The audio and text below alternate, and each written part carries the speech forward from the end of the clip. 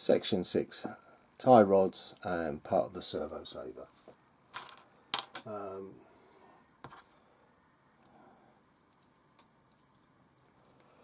Because you don't want to weaken these parts at all.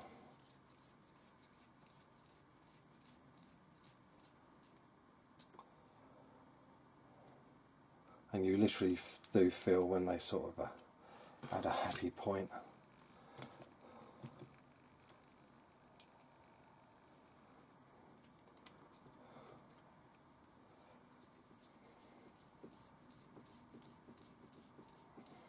And make sure you start them very straight. Let's clear the excess wax. And then this goes on the back.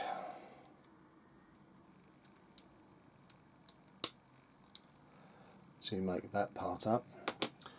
Now, my little tip for doing these, they say 37.5, so I will do these at 35, the short one. The reason I do this is it's easier to, when you're adjusting the steering, to wind it in than to wind it out.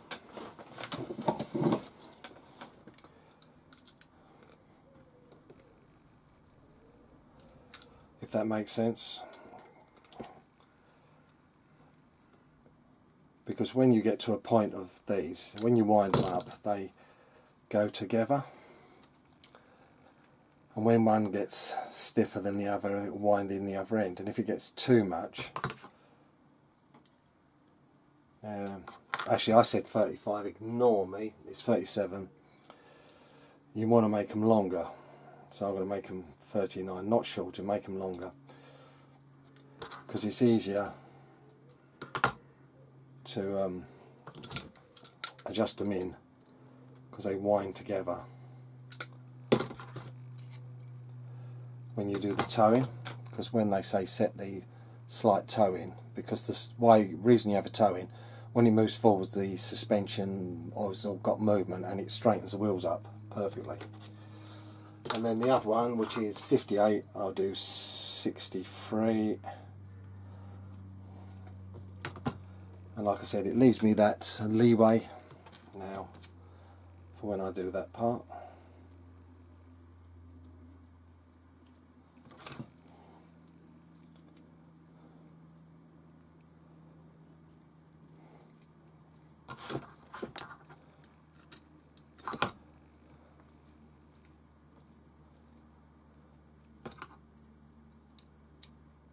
Near enough.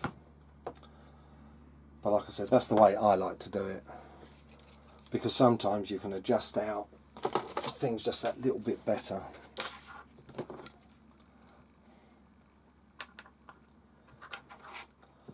You know, if there's a slight discrepancy, you can actually straighten the steering with these.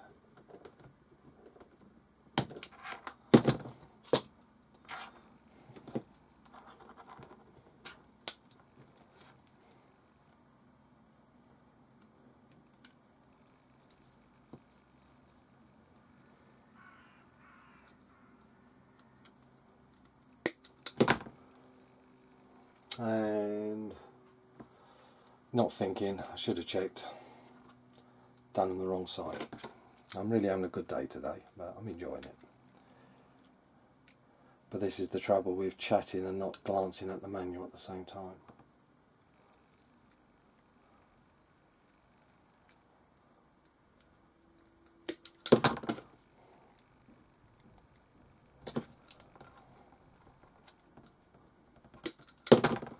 And now the steering's correct. So that completes section 6. Now stage 7 is setting up the servo. We're going to add the servo part. They give you 7 to 10, there's a few different ones, but it's J7 for us, and it tells us what screw. Well, actually it's what screw suits the servo is more the issue. So we'll turn the radio on, turn power on for central. Well, I thought we'd have power. I was already switched on. things are sent to test us. And then we'll put the steering on as central as possible.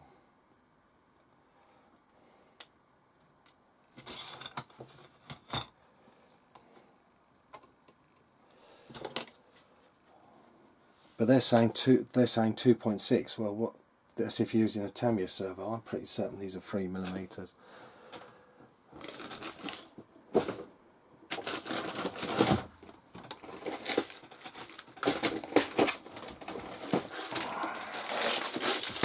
So into my screw box for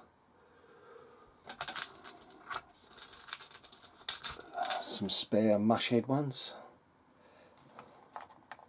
which is the length, and it is a 3, so that should be spot on. We'll wind it in, and that's not too bad. That should be, yeah, that's definitely less than the thickness of the plastic, but we've got a good depth going in.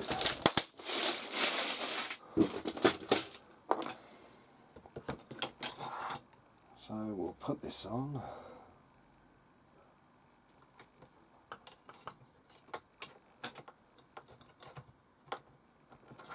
So this is the thing, you can never get it dead centre. That's the best I can get it. So we'll drop screw onto washer in,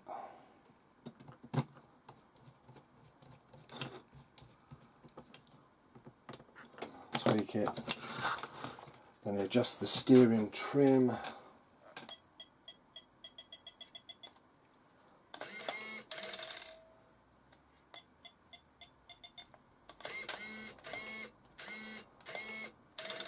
There we go, the steering's spot on.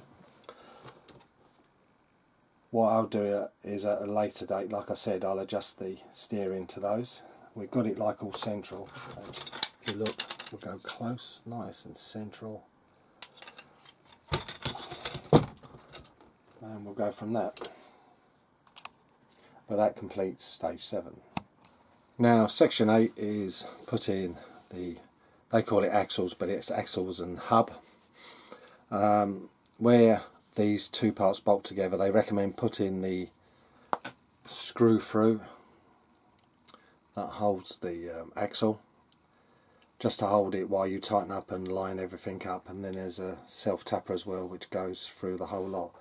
So what I think I'll do is do the nuts and bolts section first.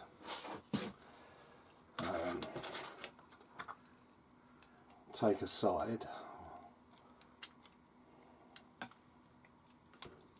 like this, drop the screw through and put the nut the other side. So you can see,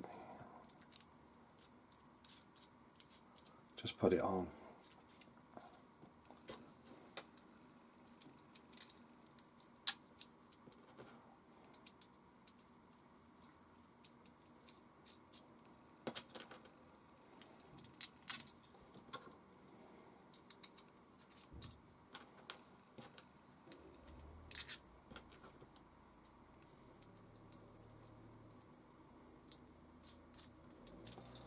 And that's what you should have.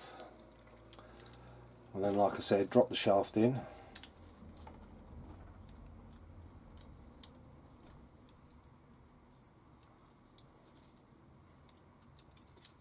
And then all you've got to do is tighten the screws up.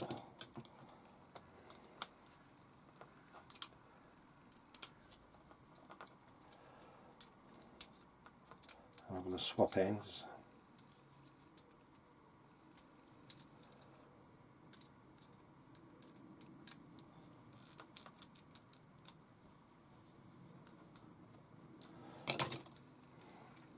What I'll do is I'll do one side and I'll do the other half off camera, because you don't need to see it twice.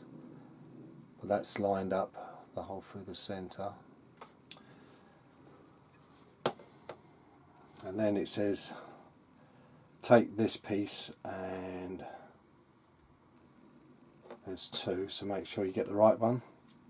This is K1, and we'll slide the axle in.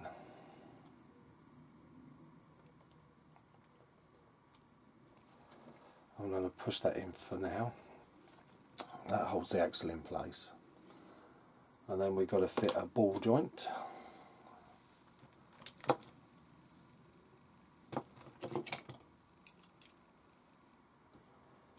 And that goes, it's easy to guess because it goes from the highest part down, like so.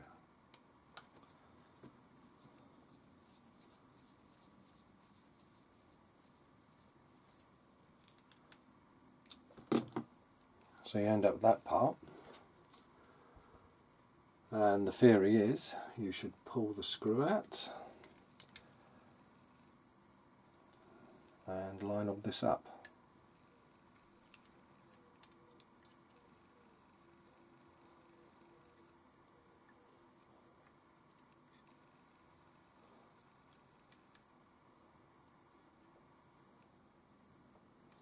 There we go. And we gently screw this in.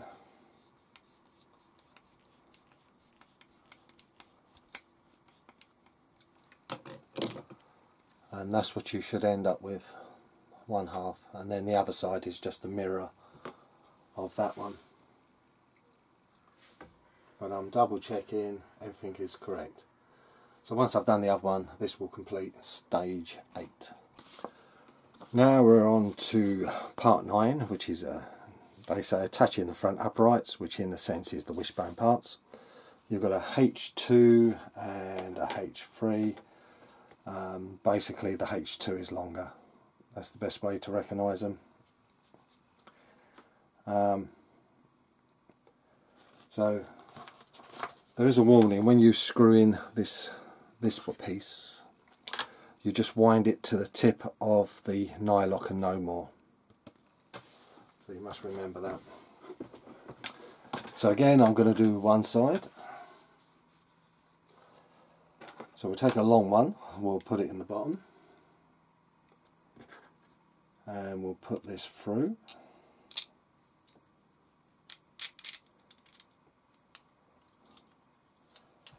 And that's, like I said, we put the lock nut on.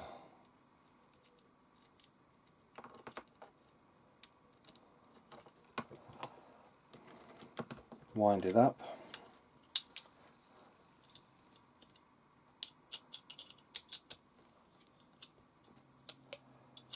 And keep winding until it's just a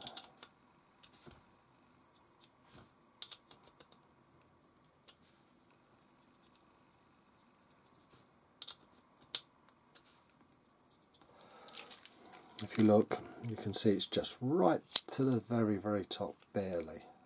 Just very fraction above.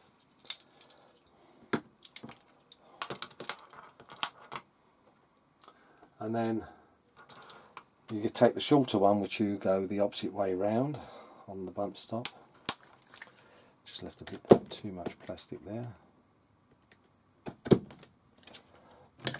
And the little knobbly bit goes inwards, so you've got a knobbly bit out and a knobbly bit in. Then you use this larger screw and use a flange nut. They tell you to use a spanner the other side, but the thing is, I don't know whether you need to. Yeah, you do, because being truthful, it doesn't tighten to anything. It actually fits loose. Strange that. I'm double checking I've got it correct. Actually, I'm doing this side, but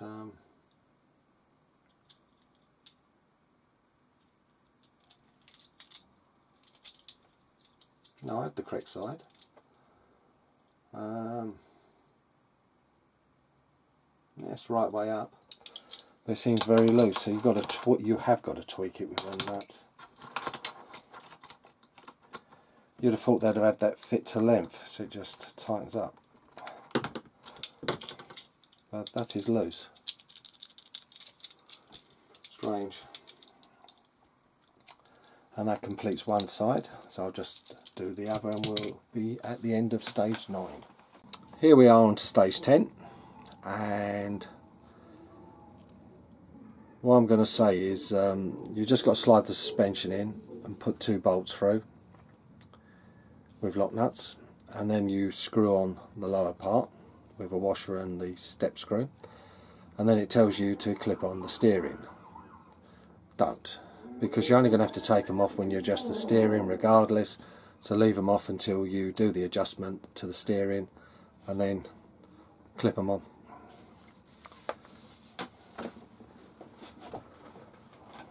So we'll take a side. Which one have we got? We have definitely got driver's side.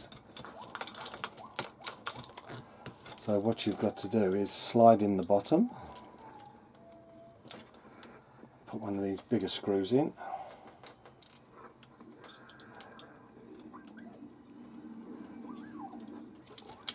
it will eventually line up.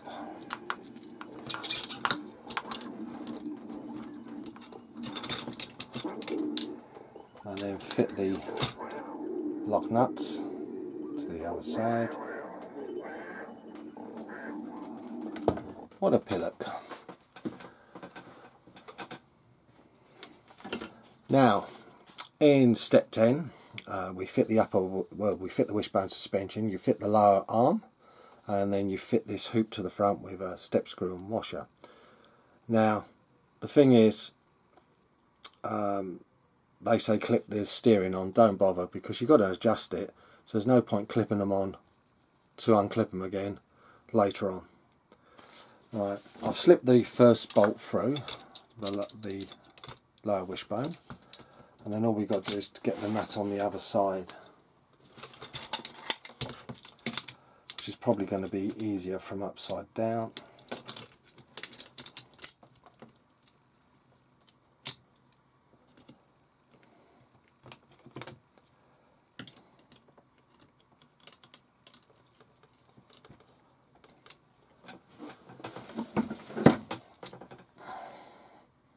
Easier with thin nose pliers, this bit.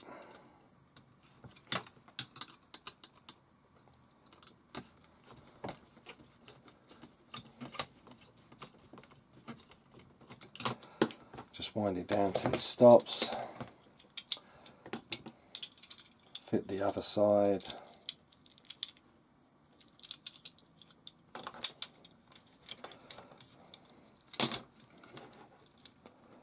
And if you're doing it like this, you've got to think sort of a little bit backwards.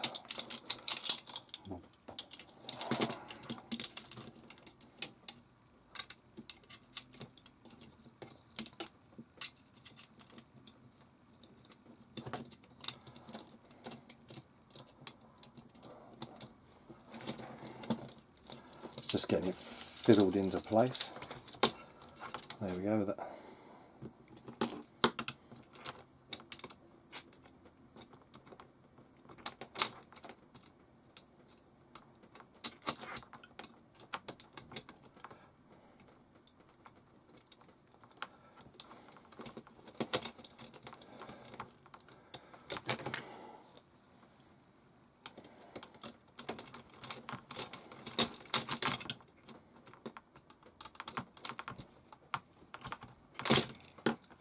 And now we can flip it and do the screw with the washer.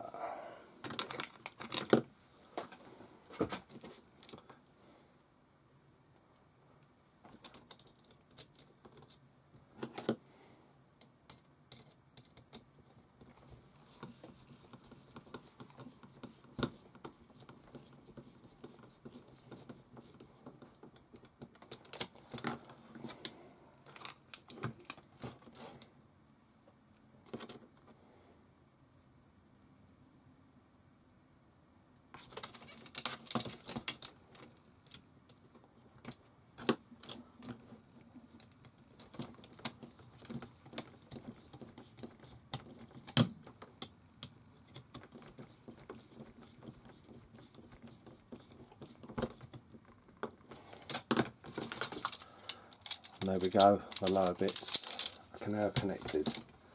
That completes stage 10.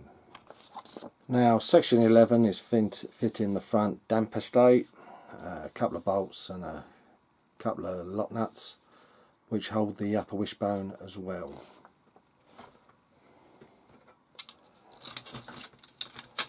So it will be a case of through the first hole, get the wishbone in place, line it up, and it will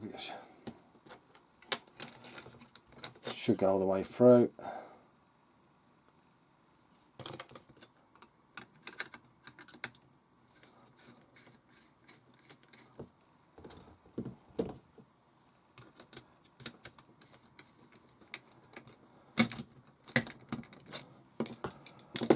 Then repeat the other side.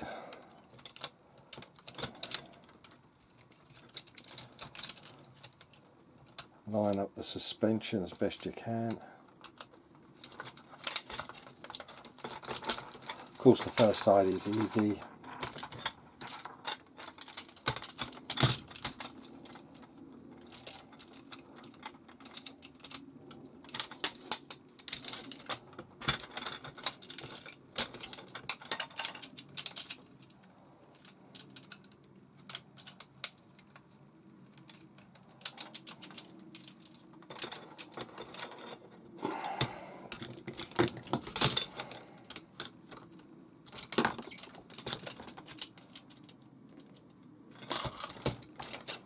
I think I know what I've done wrong. I've put the suspension the wrong way round. Little faux pas.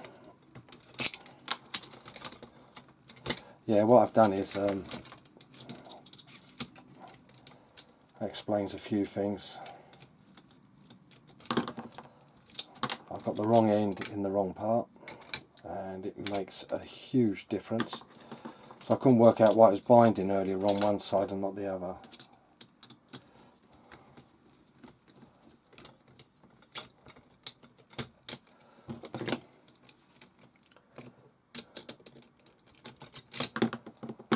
So where it's got these little nubs, it sort of tells you you've got it wrong. So let's get this to line up.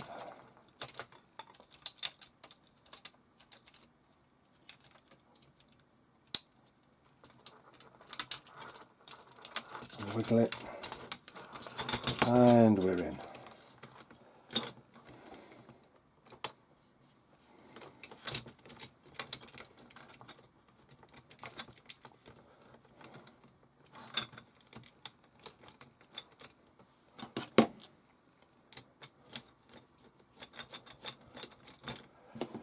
Surprising, a little mistake and it makes all things wrong, but now we've got it all working right. But you can see why they tell you to set the steering arms slightly forwards. Look at the movement in the hubs.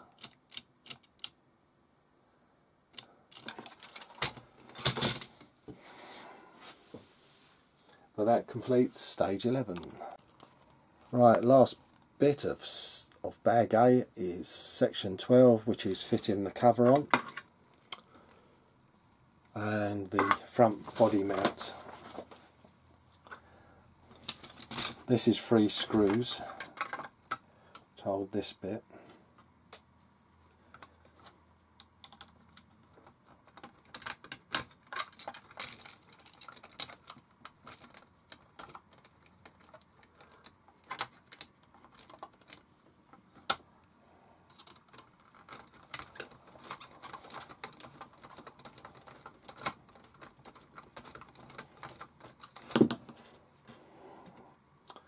And there's 2 down at the sides.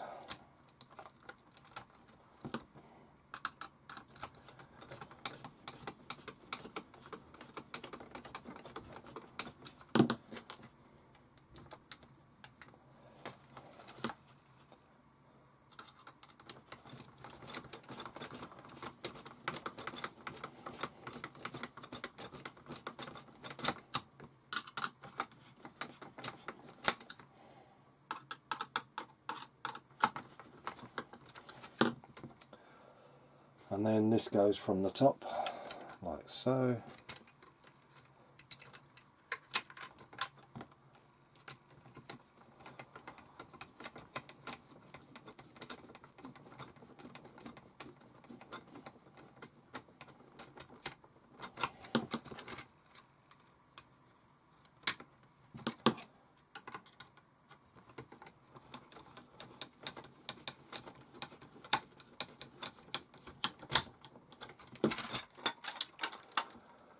And that is complete section, well, bag A completed up to stage 12.